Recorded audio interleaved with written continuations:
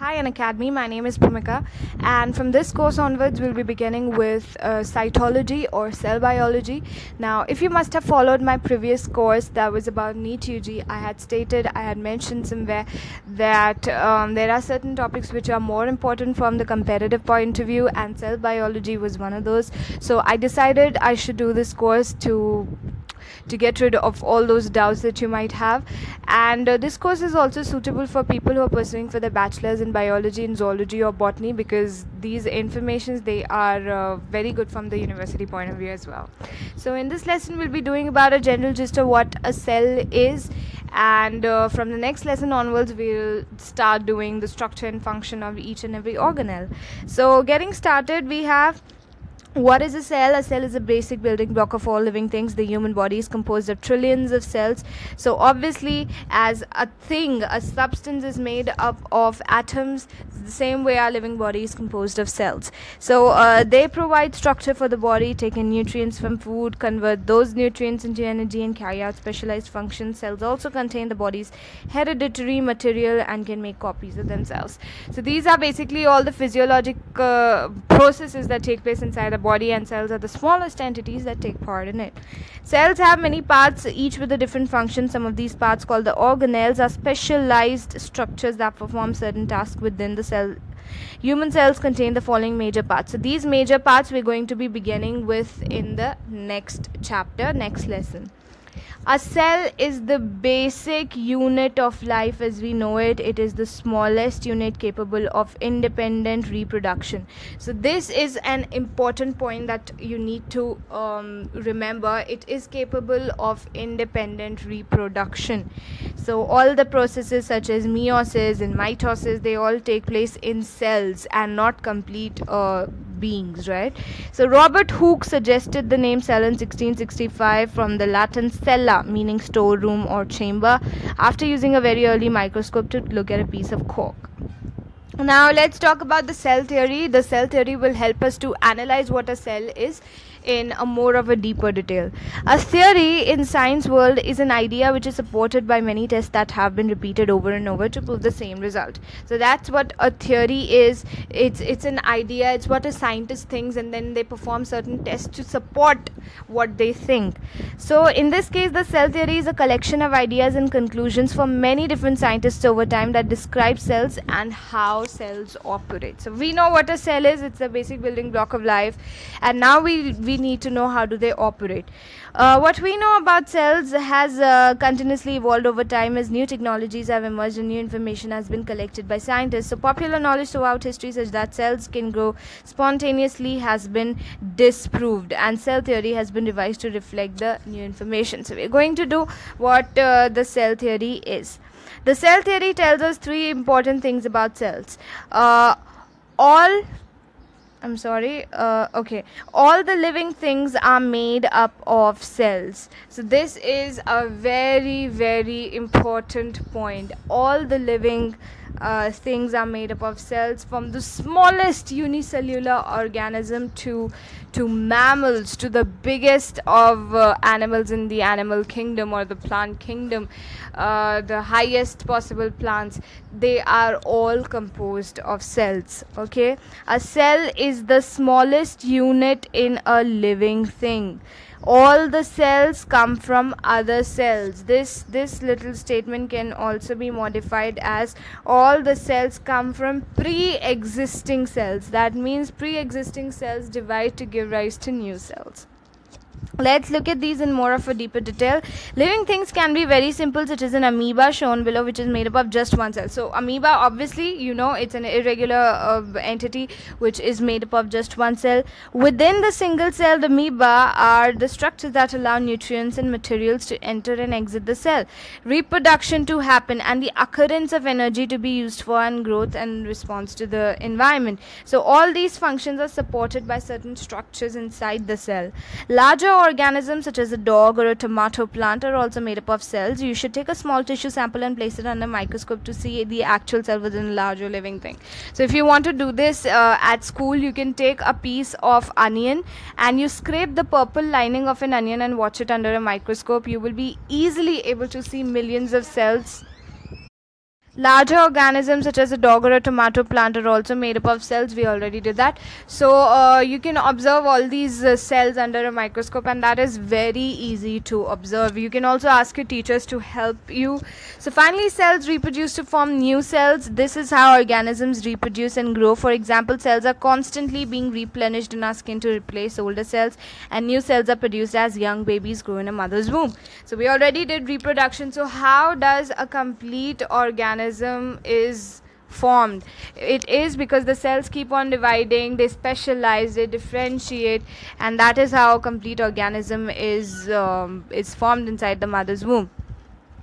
So now we're going to do the types of the cells. There are two types mainly. You must have heard these names: the prokaryotes and the eukaryotes. The prokaryotes, the word comes from an old Greek. Pro means before, karyon means nut or kernel, referring to the cell nucleus, and which is the suffix is otos and oats, and also spelled as prokaryotes, are organisms without a cell nucleus or a karyon or any other membrane bound organelle. Mostly are unicellular, but some prokaryotes are multicellular as well. So basically it does not have a well defined nucleus. It has a primitive type of a nucleus, and there are a number of differences that are between the prokaryotic cell and the eukaryotic cell. We are going to do them in the next slide, but you just need to know that prokaryotes do not have well defined nucleus, and they do not have membrane bound organelles as well. Eukaryotes are organisms whose cells are organized into complex structures by internal membranes and a cytoskeleton. The most characteristic membrane bound structure, nucleus.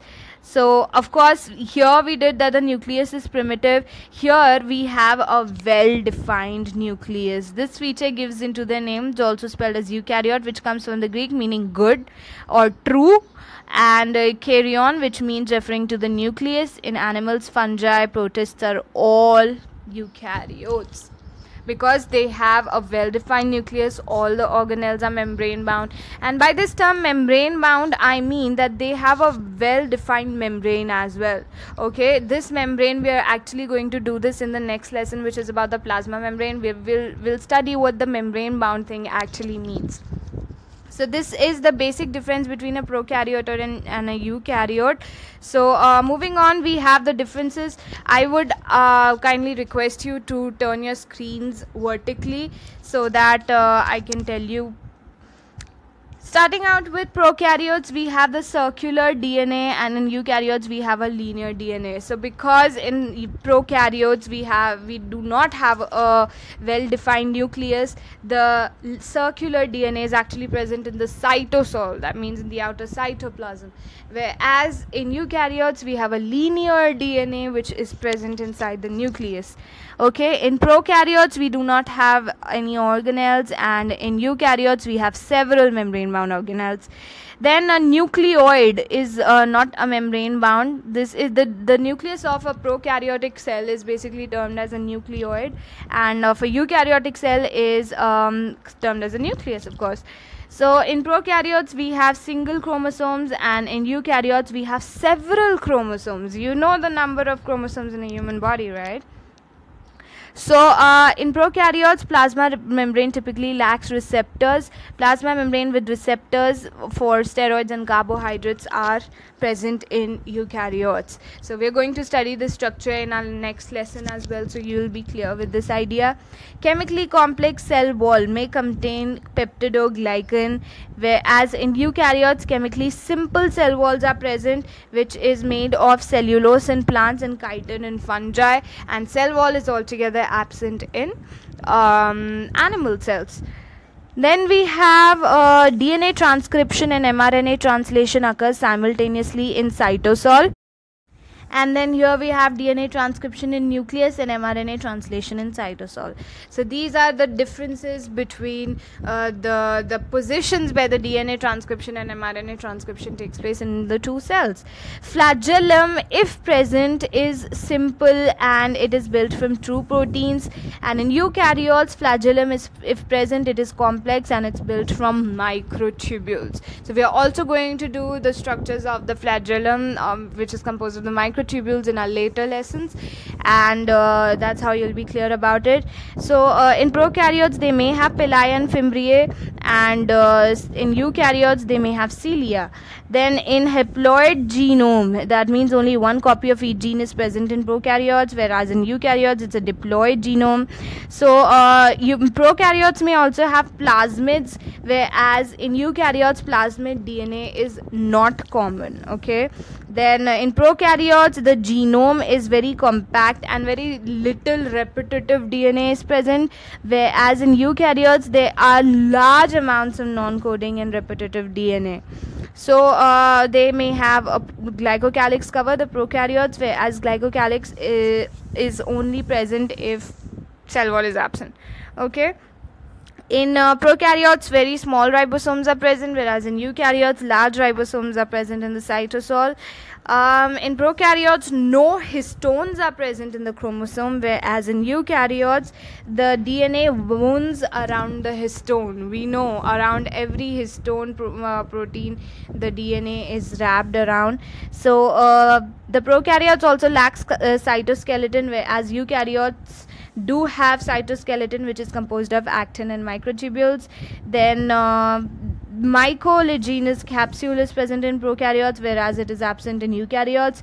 The cell size is stated, which is 0.5 to 100 micrometer, and here it is from 10 to 150 micrometer. Then prokaryotes they always undergo asexual reproduction or binary fission, whereas in eukaryotes sexual reproduction takes place, such as meiosis and mitosis. We're going to do meiosis and mitosis in our later chapters. These are very, very important topics, and I'll make sure I'm going to include this. Moving on, we have a diagram of the eukaryotic cell, the plant cell and the animal cell. So in the plant cell we can see the Golgi complex right here. We can see the chloroplast. Now there are certain structures which are only in the plant cells and only in the animal cells. So in the plant cells we also find chloroplast, because obviously plant cells are photosynthetic, they are autotrophic. So we have chloroplasts here. The cytoskeleton can be seen. We have the endoplasmic reticulum around the nucleus. The nucleus can be seen here. The cell wall is also present in the plant cell. We have the cell membrane right in the center. We have the cytoplasm here. The mitochondrion in blue can be seen. Then the ribosomes are also present, and there's a large central vacuole which holds water in a plant cell basically. Anatomy of an animal cell. So can you see the cell membrane is clearly visible. We have the nucleus here. Then we have a nucleolus right in the center. You have a small vacuole to store some reserve food. We have the lysosomes, which are side bags of a cell. We're going to do in more detail. Then we have the cytoplasm, mitochondrion is visible, Golgi complex is also there, and then we also have the endoplasmic reticulum. Now this one is a prokaryotic cell, and as you can see this is such a simplified figure. There are such less structures as compared to the eukaryotes. So we have a cell membrane, we have a cell wall. In some cells we also have a capsule. We also said that we have some fimbriae, which are minute projections that come out of the cell wall. Then we have certain ribosomes. The chromosome or the DNA is located right here. We also have the nucleoid region, and then a flagellum is also present, which is basically made of proteins and not microtubules. So that was a general idea of what a cell is, what were the different types of cells, the cell theory. I hope I made myself clear in this lesson. From the next lesson onwards we're going to start out with the major organelles which are found in the cells. So please follow me, recommend this lesson to your friends so that they may come to know about this, and rate and review this course. Thank you for watching.